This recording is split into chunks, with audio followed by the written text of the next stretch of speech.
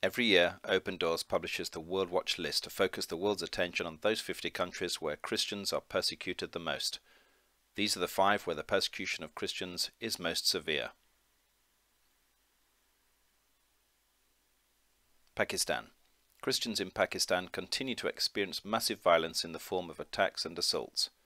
Moreover, blasphemy laws give Islamists in the country the opportunity to put Christians under massive pressure. If a Christian is accused of insulting Islam in any way, then his life is in danger. If he is not sentenced in court, in the event of his release, Islamists will follow and try to kill him.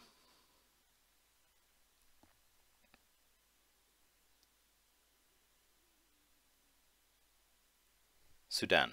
Historically, Islam is deeply rooted in Sudanese society.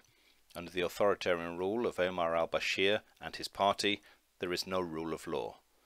Christians are sometimes arrested under suspicion of espionage. Some church buildings have been demolished, and recently the government put enormous pressure on pastors and church leaders to place their churches under government control. Somalia. If a Muslim decides to become a Christian here, he runs the risk of being persecuted to death by his family and local rulers. In addition, Al-Shabaab fighters are specifically looking for Christians. Whoever is suspected of being a Christian will be killed.